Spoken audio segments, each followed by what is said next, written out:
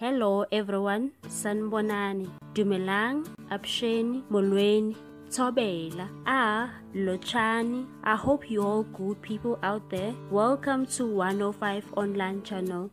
In this channel, we are bringing you celebrity news, entertainment news and gossip celebrity news. If you are new into this channel, please subscribe. Hey good people, today I'm bringing you the latest news of Lawrence Masinge, who was a fitness trainer. He was giving a virtual cardio session live on Zoom on Wednesday night at 6:30 when a man burst into frame and shot him multiple times, and it happened in full view of his clients. The video is just traumatizing to watch. He was killed brutally. People have commented on Daily Sun's page on Facebook about this ordeal, and they believe he slept with someone's wife. One wrote, "You sleep with other people's wife?